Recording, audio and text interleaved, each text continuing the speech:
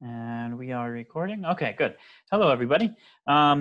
So there's not a lot of time left for Project 3, which is kind of a mistake on my part. Apologies for that. But it's not going to be too bad as long as you have some of the stats, or yeah, the stats that are asked for on the outline. Then you'll get full points for project 3. So let's first look at the outline for a theme for the project and go from there. So the outline is here. The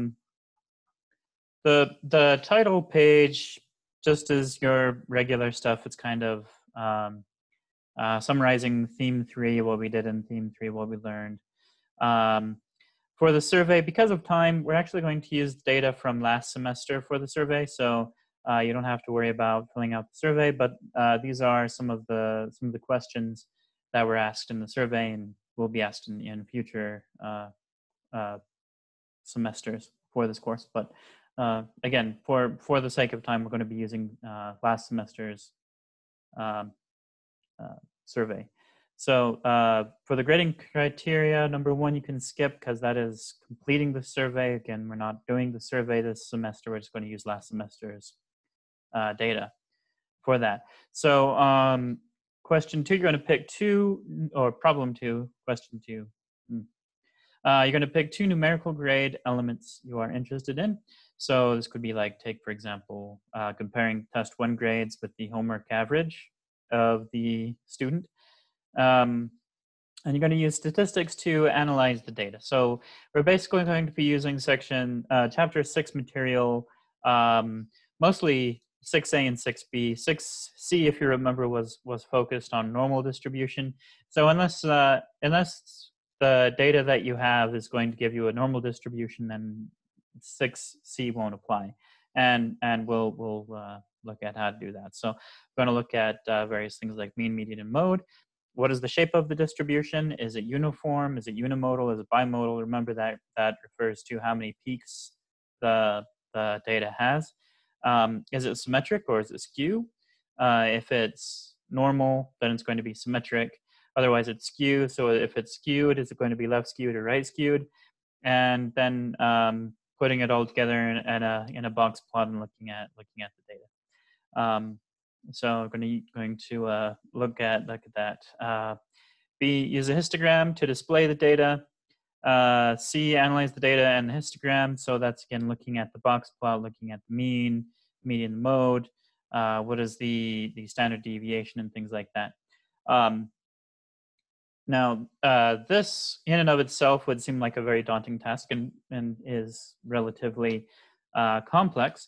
But luckily for us, StatCrunch can actually do a lot of that for us. In fact, most of that for us. And so we're going to actually be using StatCrunch, which is going to be the next part of this video. I'll show you how to import the data that is uploaded from last semester. And this data will be on Web Campus. So first, you'll download the data. I'll show you how to upload it on StatCrunch. You'll choose 2 of the numerical variables. So again, homework average, mini project average, test 1, test 2, or project 1, project 2 grades, scores, and then going through this. So that's number 2. Number 3, decide on a burning question about the data. For example, one question might be whether girls outperform boys in a particular item. So take, for example, for test 1, do boys or girls perform better, or do they perform in an equivalent manner? Decide the best way to display that data in one chart. And again, I'll show you how to use StatCrunch to do that. And here, we're kind of looking at correlation. We have to be careful. Causation is a little bit difficult to prove, and we're not really going to get into depth there. We're just looking, is there a correlation between these different variables? So in this example that's given to you in the outline, would be gender. Does gender correlate to performance on test 1, or does gender correlate to performance on the homework, things like that. And then you want to analyze the data and answer your burning question. So using the data that is provided, and again, this is just one data set, so that doesn't necessarily mean it's representative of all of reality. It's just a representative of the students that took the survey from last semester. But does there seem to be a correlation there or not? Was it what you expected or not? So that's what we're looking at here for project for theme 3. Okay, so the first thing that you should do is download the data, and the file name is survey data for students fall 19. Well, it says F19, which is for fall 2019. I believe it's a CSV file. Yeah, CSV file. You should be able to open that in Excel. If you don't have Excel, then I believe OpenOffice does open it as well. So you're going to want to first open up the data, get familiar with what the questions were. So which column, so this is again separated into columns, which column represents class standing. So take, for example, class standing. Are you a freshman, a sophomore, junior, senior? Which column is that? Which column is how many credit hours you are enrolled in? Which column is your age group? Which column is the gender? Which column is the homework average, mini project average, the test 1 score, test 2 score? Basically, to just familiarize yourself with the data, to choose the 2 numerical values that you're going to look at, and then possibly for this third one, figure out if there is a category that you want to check to see if there is a correlation between that category and the given data set that you're looking at. So take, for example, if you pick test 1 as one of your numerical elements from part 2, looking at test 1, for question 3, you can decide, all right, I want to look at does the number of credit hours that the student was enrolled in have an effect on test 1? Like, is there a correlation there? Do students that are enrolled in less credit hours do better, or students that are enrolled in more credit hours do better? What do you expect that to, what do you expect the answer to that be? And then we'll look at how to use StatCrunch to analyze that. So again, the taking the survey part, again, that is, for the sake of time, we're just going to use last semester's data for that. So you want to open up the data, familiarize yourself with the columns, with what numerical values there are. They're not many. There's the homework average, mini project average, test 1, test 2, project 1, project 2. Those are basically your numerical data. If I remember correctly, I don't think there's any other ones in there. And then there are other variables as well to look at for part 3, like class standing. Are you a freshman, junior, senior, sophomore? How many credit hours are you enrolled in? What is your age group? What is your gender? Things like that.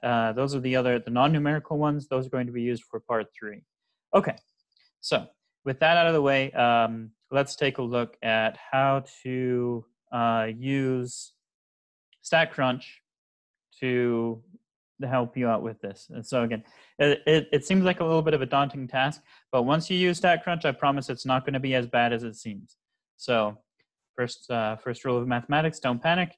It seems a lot worse than it is. StatCrunch is going to help out a lot. So to do StatCrunch, let me switch my window here. We're going to be using Pearson, of course, since that's where our StatCrunch is available for. I'm just going to click on this first course, and hopefully this is going to load. It's not seeming to want to load. Let's see. Apologize, my computer's being a little bit slow. There we go. Okay. So if you remember from earlier in the semester, and maybe you don't, that's fine. On the left-hand side here are the different tabs, different pages that you can open in Pearson. So it has the course home, course tools, the assignments, the grade book, and things like that. What we want is StatCrunch. So that's right here, close to the bottom. So you're going to click on StatCrunch. From here, you're going to click on Start StatCrunch website. It's going to pull up a new tab. You're going to click on Open StatCrunch. It's going to pull up a new tab. So let me close that one. Okay, so this is StatCrunch just as it is. Obviously, you don't want to enter this data by hand. That's just not going to be very fun, not very useful. So what you're going to go do is you're going to go to Data here, and you're going to do Load from File on my computer. So again, this data is going to be uploaded to Web Campus. You'll download it. So it'll be on your computer. You want to figure out where it is. Usually it's in your download folder. If you want to save it somewhere else, that's fine. Just make sure you know where it is. So you're going to go to Data, Load from File on my computer. Click that. And then you can browse or you can drag the file here. So if you already have your download folder open or whichever folder you saved it into, I have mine open here. You can just drag it into the window and then it should look something like this. Gonna scroll to the bottom, click Upload, and then that's going to take a little bit of time and look like this. Okay, sorry, let me clear this out since I tested this before the video. So this is what it should look like once you upload the data. It'll say survey for students, survey data for students, file 2019. That's the file that you're going to download from Web Campus, unless you change the name. But if you don't change the name, that's what it's going to look like. And so after you upload it, you're just going to click on that. It's going to open a new window. It's kind of annoying in that way. Open that new window. So let me, hold on one second. Make sure that I'm on this right one. So let's close some of these other windows so this doesn't get too bad. Okay, so this is the data from the Excel sheet as it looks like in StatCrunch. So you have a whole bunch of stuff here. Now, when you're looking through the data, I would write down which numerical data you're going to look at. So take, for example, I want to look at the homework. That is question 10_1. So instead of keeping that as it is here, I'm going to click on the top here, and I'm going to rename that as homework average. So I want to know that's one of the numerical data categories that I'm interested in is homework average. The next one was test 3, which is 10_3. And so I'm going to rename that as test 1. Okay. And then for the part 3, I'm going to look at class standing. So that's question 1, Q1. So I'm going to rename that as class standing. Class standing. And then in the handout, it actually also mentions gender. So let's do that one. That one is Q6. So let's change that to gender. Okay. So this is our data. Now you don't necessarily have to rename those. I just find it easier if you do. So let's start with analyzing the data using statistics. So on part 2, we're just going to focus on the homework average and the test 1 average. And this doesn't have to be the ones that you look at. You can look at any 2 of the numerical data that you want. I'm just going off of what was listed on the project 3 explanation. So we're going to go to let's start with the histogram. So graph and then histogram. You're going to select the columns. Now, if you've renamed these, then you can just click on homework average. And you can do these all at the same time, or you can do one at a time. So if you want to do both, then you hit Control and click on test 1. You'll notice that they both pull up there. Let me make sure that this is sharing that. Okay. Okay. And so you could do them both at the same time. In the handout, let's see here. in the handout, it also talks about bins. Notice that is here if you want to do bins. So remember, binning data, that is if we're looking at sorting the data between certain numerical values. So the start at, you can just ignore. So let's say we want the data to be sorted by 10. So 0 to 10, 0 to 9, 10 to 19, 20 to 29, then the width of the bin is going to be 10. So let's change that there. Width of our bin is 10. I'm going to hit compute, and that's going to bring up our histogram here.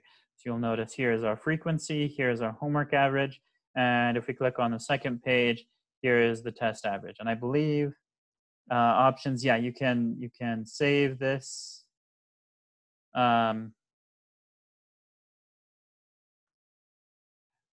don't think saving is what you want. You can print this. You can print it as a PDF. If you want, you can take a screenshot. Whatever is best. That's one of the things that we're looking for is the histogram. Let's go to edit here. So if you mess up on this or you want to tweak the data, tweak the bins, the bin size and stuff like that, you just go to options, edit.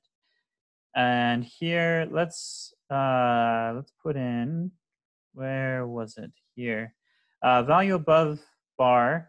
That I like. That shows you how many data points are in each given category. And if you want, you can play around with the width. Let's change the width to 15 just to see what that does. I don't think any of this other things you need. You can label, change the labeling and stuff. So you can get fancy on that. But I'm not going to be too picky with this. Let's then hit compute. So now our bin size is 15, and you'll see that the number of data points is here on top of it. And if you have your mouse over top, and hopefully this is showing up in the recording, it will tell you what frequency it is and what the bin range is. So in this case, 90 to 105, the frequency is 131. And in fact, with StatCrunch, is something that's nice is you click on that and it will highlight all of the data points that are in that bin. But that's getting a little bit beyond what we're doing in this course. You don't need to worry about that. And again, if you want to change any of this, you can go to options, edit. You can play around with this. You can even change the width of the bin data to 5. And so that's going to give you a more discrete histogram than before. So if we look at the data, then we can look at this and we can ask, all right, what is the shape of this distribution? Is it uniform? Is everything spread out in the same way?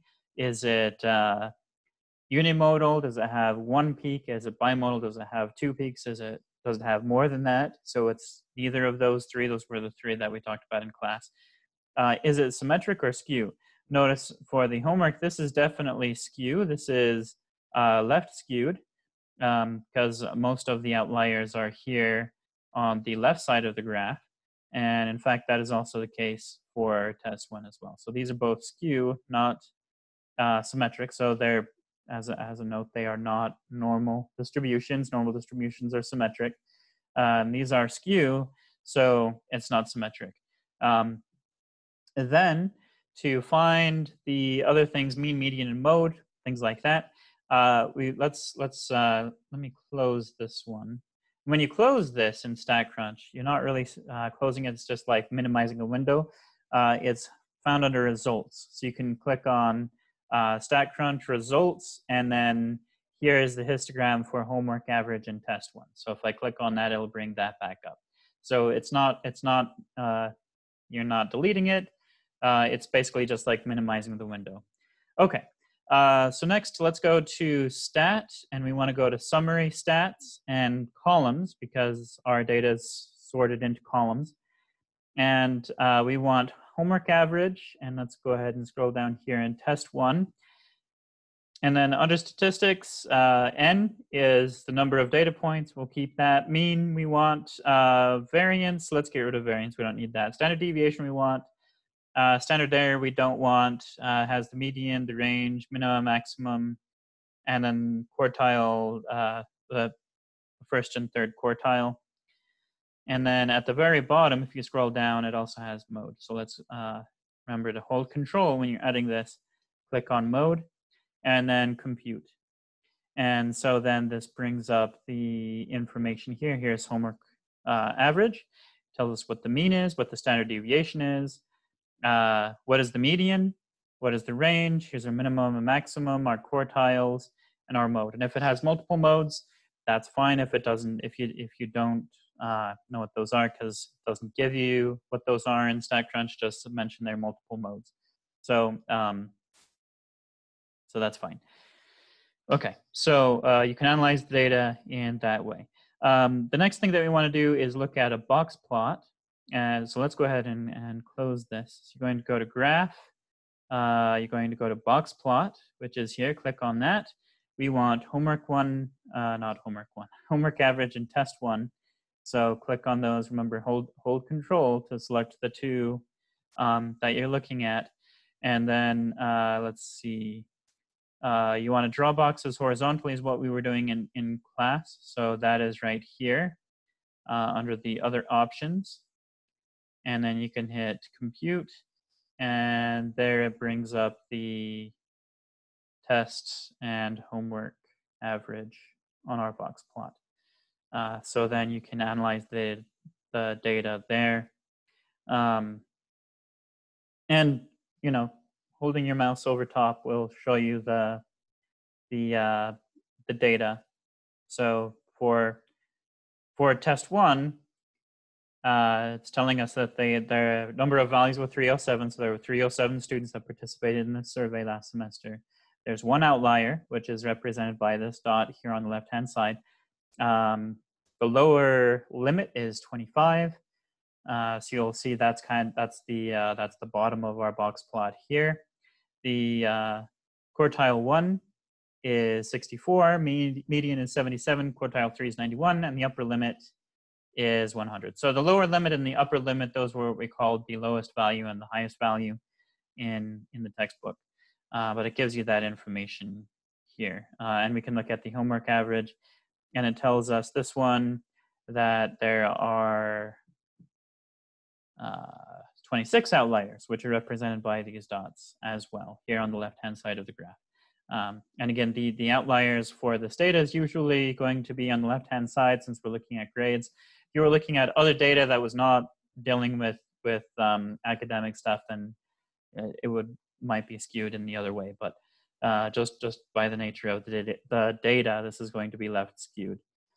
So there's the box plot. So that's basically question 2. Now you're going to want to save these graphs in some way, take a screenshot, input them into a Word document, or print them as a PDF, and then attach the write-up to the end of that. But analyze, what is the mean, the median, the mode, what is the shape of the distribution, is it symmetric or skew, what is the box plot, discuss what that is more in depth, as in depth as you are able to, and as is reasonable. You know, I don't want a 50-page report. Just just enough to make sure that that I know that you understand the statistics and stuff like that. Even though we're using StatCrunch to evaluate that, there's no problem using the tools available. So we'll use StatCrunch. So that's part 2. Part 3, decide on a burning question. So one of the questions that is suggested or as given as an example is, for example, do girls outperform boys? Boys outperform girls? Would it be about the same? What do you think the data should show? Then you're going to come to your data, and you're going to let's use test 1. So we're going to go to graph, and we're going to go to histogram again, and I'm going to choose test 1. And now, because we are asking the question about this other variable, does this other variable have a correlation with it? Take, for example, gender is the one that is suggested. Then under group by, we're going to choose gender. And then we're going to hit compute. And notice that's going to give us 3 pages. Here there are 3 3 histograms. So here gender is female. It gives us the histogram. And let's go into this as well. Let's edit this. You want this to be consistent. So you want the histogram to have the same bin width that you had before. So that's 5. And just for the sake of consistency, let's also put the value above the bar. So again, that's the number of students in that particular category here. So this gives us our histogram for female. On test 1, it looks like this is bimodal. If we click next, gender male, this looks like this could be bimodal as well. It's kind of hard to tell with the histogram. And then for the third one, this is gender is not listed. And there are only 3 data points here, so it's not as spread out as the first 2 categories. So for the gender being other, not listed, or whatever you wanted to describe that as, there's just simply not enough data to really say much about that. So you can analyze the data there. What did you suspect would be the case? What is the case? Analyze the data. Oh, another thing that is very nice with boxplot. Let's go to edit here. Notice here, kind of in the middle, are markers. You can click on the mean and the median, and that will show you where the mean and the median are on the box plot, which is very nice. So for, I guess, test 1, the mean and the median are pretty close together, but that's not always the case. So there's our box plot. You can do the same thing with the stat summary. So you go to stat, summary, stats. We're going to do columns. We're looking at test 1, and we're going to group by. So again, we go to the group by, and we want gender in this particular case. And again, we're going to get rid of variance and standard error. We don't want those. And I'm holding control while I click these to get rid of just the one instead of selecting multiple. And then here at the very bottom, I want to include mode. I'm going to hit compute. And so notice that those are my 3 categories. So for female, there is a mode of 70. For male, there is multiple modes. For the not listed, there is no mode. And here the N, that again tells you how many data points you have in each one. So there were 189 females. The mean was 74.9. Standard deviation was 17. And this gives you the quartile information. Same thing with male, 115 was the amount of data there. Mean was 78, standard deviation 15.7. So there's the second thing. And then the last thing are the box plots. So let's go to graph and box plot. And we're choosing test 1 and group by gender. So let's find, where is that? That's their gender. And again, the reason why I renamed those, if you notice, if I scroll down, most of these are labeled in the same way that they were on the survey. So here's Q9, Q20. I don't know what question 20 was, so I don't want to, it's a good idea to rename what you want. And let's draw the boxes horizontally as well. That's what we did in class. And then, well, I'm going to unselect that and show you what it looks like, and we'll compute. So this is what it looks like if you do not do the,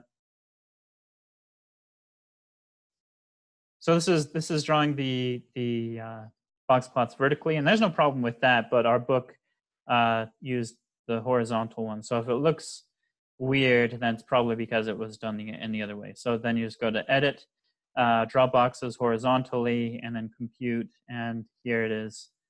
And so here, notice at the very bottom, we have our test 1. These are our scores. So these are the quartiles.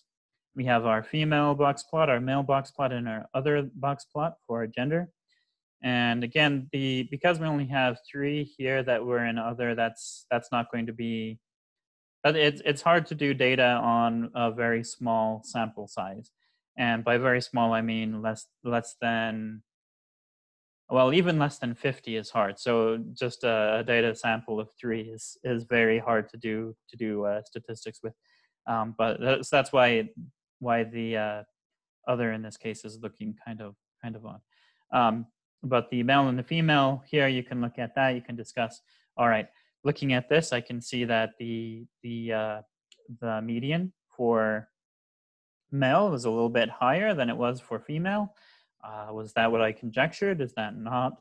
they look like they're pretty close. So if I hold my mouse over, the median here is 80. The median here was 76. That is pretty close, within 4 points.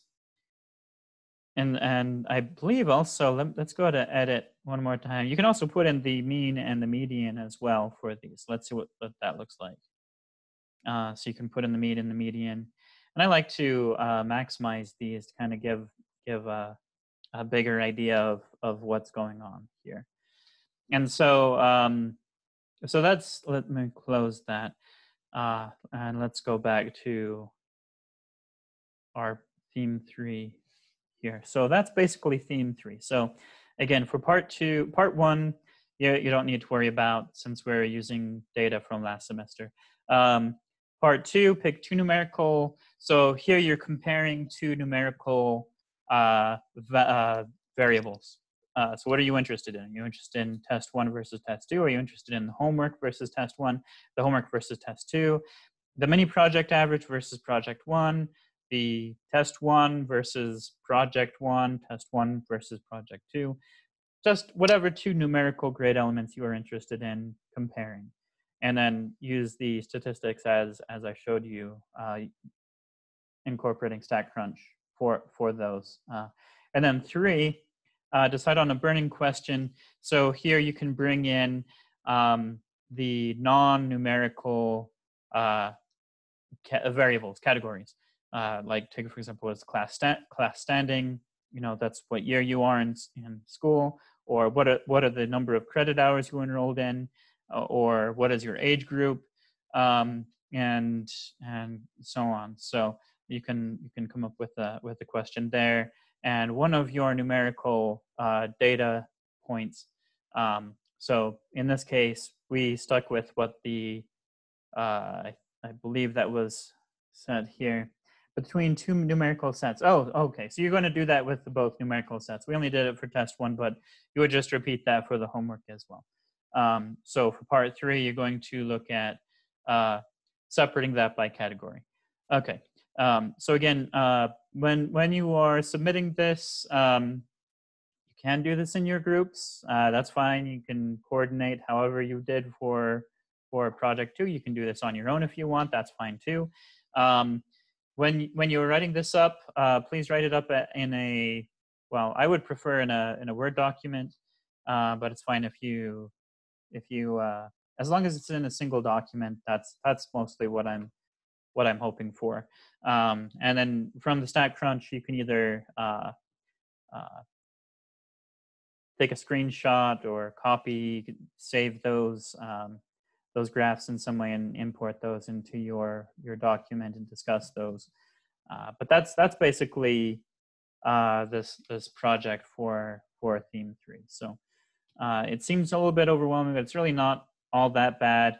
The hard part, I would say, is using StatCrunch. But once you get the StatCrunch thing figured out, and once you have all of the data, which we will be provided, then just analyzing the data just to make sure that you guys understand the statistics part of that. So that's what we're doing for the project. Let's see. Our test is this week.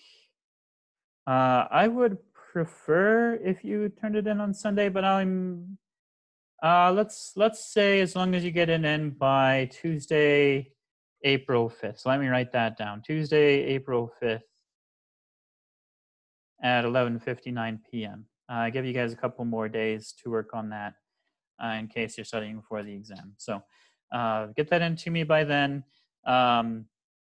And again, if you want to work in groups, that's fine. If you want to work on your own, that's fine. But hopefully this gives you an idea of what we're doing for Project 3. Perhaps this was a little more in-depth than you wanted me to go, but that's neither here nor there. So that's what we're doing for theme 3. Again, just follow the handout. Parts 2 and 3 are what we're looking at. Part 1 would be filling out the survey, but we're just not going to worry about that this semester. So hopefully that explains it. If you have any questions, let me know, send me an email. And otherwise, let's go ahead and you can get that in by Tuesday. All right. Thank you very much. Have a good day.